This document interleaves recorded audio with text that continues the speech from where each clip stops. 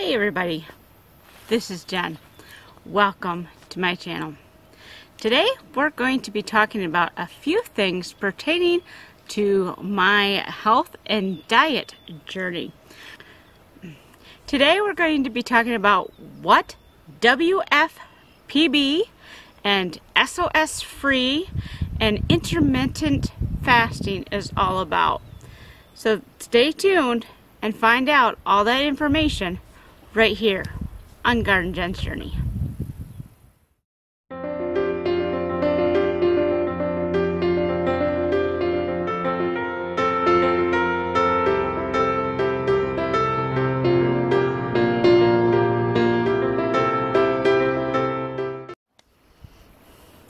So welcome back to my channel, everybody. I'm glad to have you with me on my journey. If you're new, welcome. I hope that you find this video full of information and encouraging. I titled this video My 300-Pound Life, kind of based off of some different videos that I've been watching about overweight people and their struggles. TLC has a series called My 600-Pound Life, where it follows really overweight people and going through gastric bypass and things like that, trying to lose weight and become a more normal size, a more healthy size. There's also a couple other shows out there, 1,000-Pound Sisters, and there's another one out there. But anyways, I haven't gotten that heavy, but I have topped out at just slightly over 300 pounds, and that was roughly 10 years ago. And since then, I've really struggled to get my weight down to a more reasonable number, a more healthy number, and I've done multiple things to try to go that route. But with the different health issues that I deal with, chronic fatigue syndrome, fibromyalgia, I've had a complete hysterectomy, and some other health issues that have really sidelined any physical activity I can do. So one of the only things I can manage is my food consumption, and I haven't done the best at that either, so it's been a real struggle. And if you've followed my channel for any length of time, you kind of know the ins and outs of that struggle. The most recent change that I documented on this channel really was going gluten-free to help with the fibromyalgia, to see if that is triggering the flare-ups that I have with my fibromyalgia and my chronic fatigue syndrome. Gluten-free is not something that I take lightly. There's a lot of health in eating your grains, and so it was a lot of research and study and just kind of being at my last resort on how to deal with my fibromyalgia and my chronic fatigue syndrome without being on medication all the time. I do not want to be on medication all the time. So trying to find natural ways to help my body deal with these different ailments. So I started the gluten-free diet lifestyle in March. So I've been doing it roughly 3 months, going into my 4th month. And with gluten-free, it takes a long time to recognize any real benefits, because gluten sticks, and it sticks inside your cells, and it takes a long time for your body to be able to fully flush out all that gluten protein that is stuck within your cells.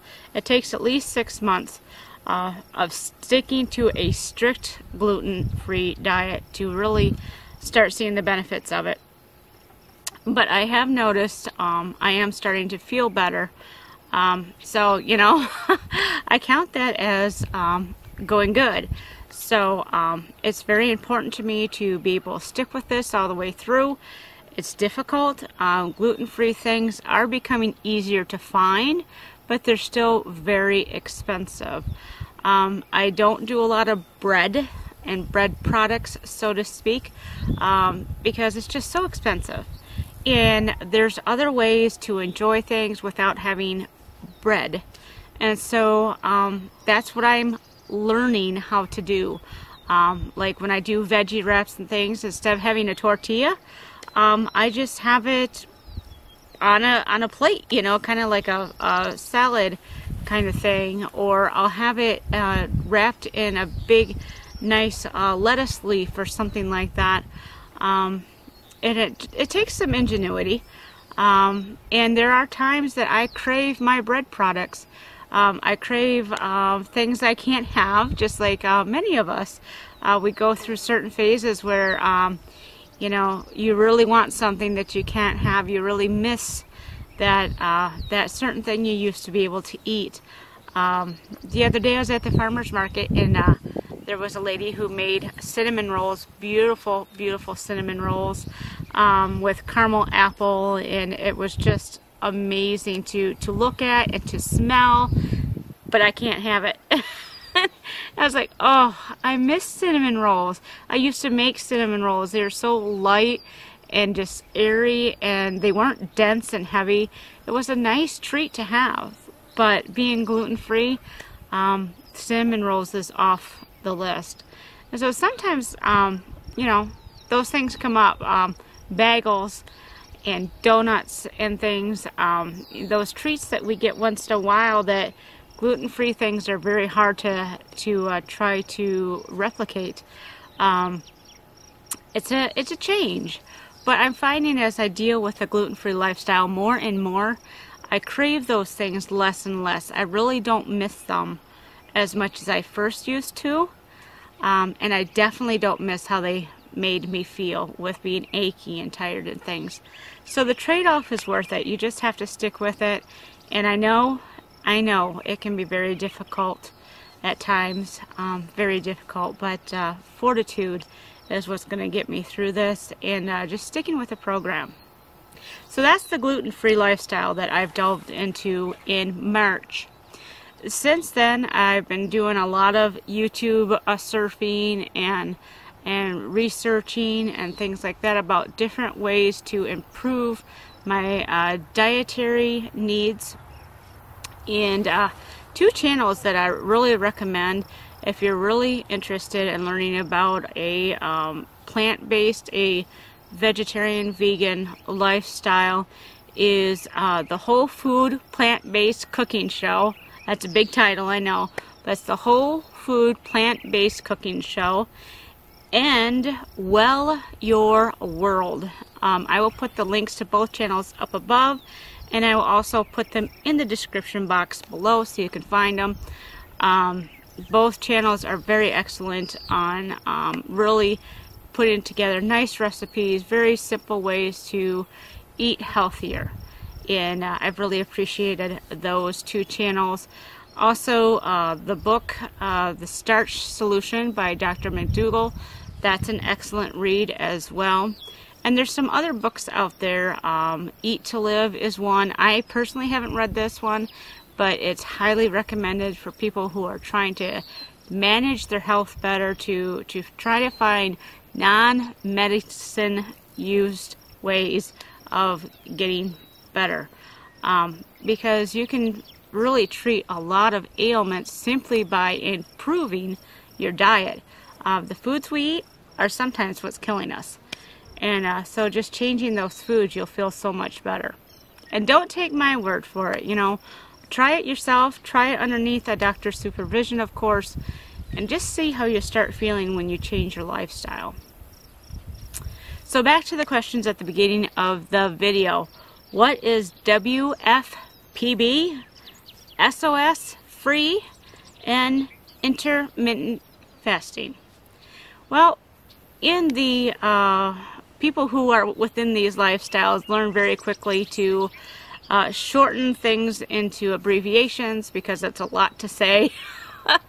So WFPB is whole food plant-based. Instead of saying that we're vegan, because we still might use animal products like leather or some things like that, wool, it's an animal product. So instead of saying vegan, because that can be a whole different ball of wax depending on who you're talking with. It's whole foods, plant-based. We eat plant-based foods that are whole foods. We don't eat refined things. SOS free means salt, oil, and sugar.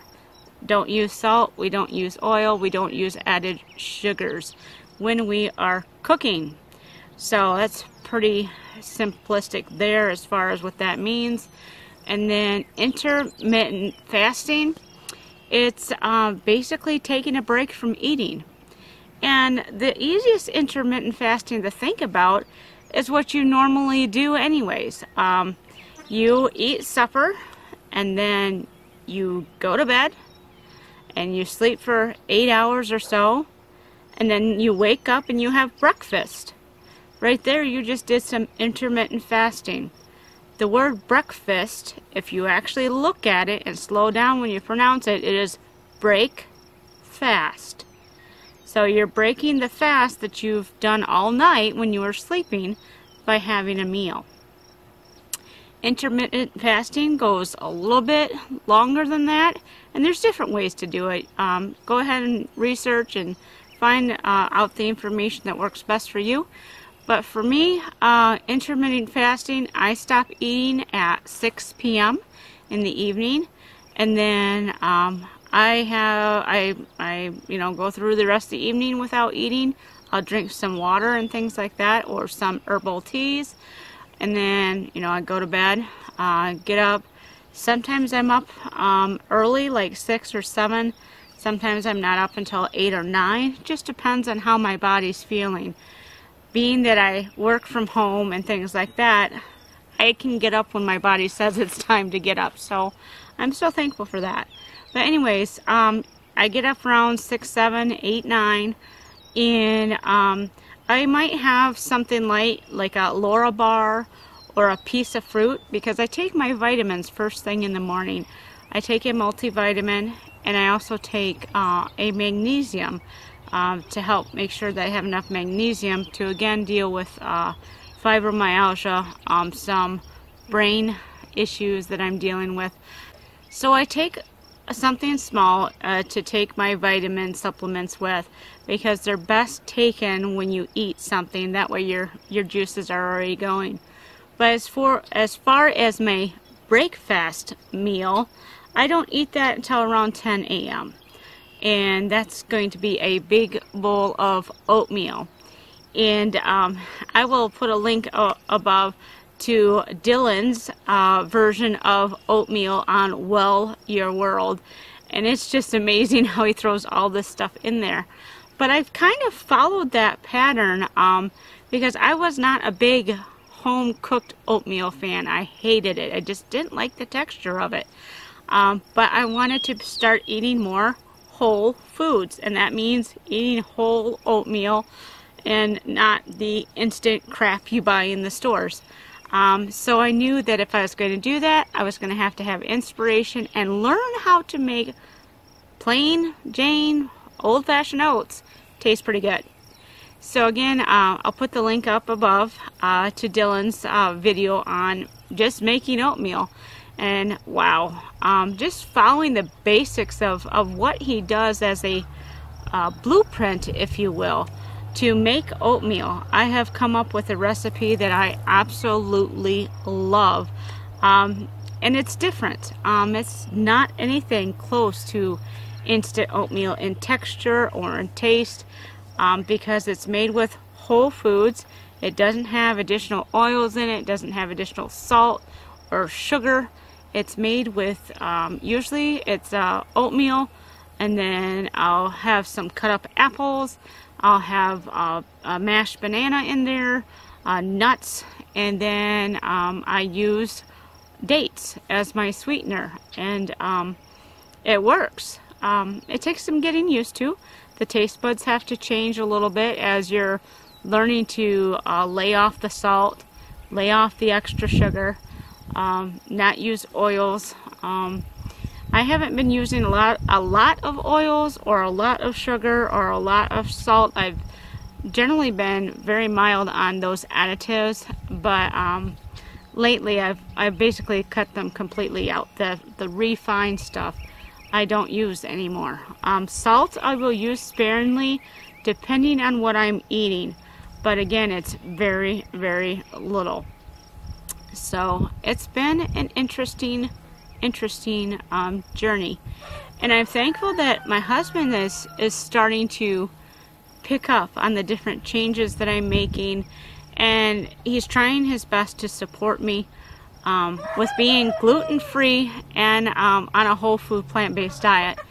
Trying to find places to go out and eat is nearly impossible for me because many restaurants don't offer a lot of gluten-free options.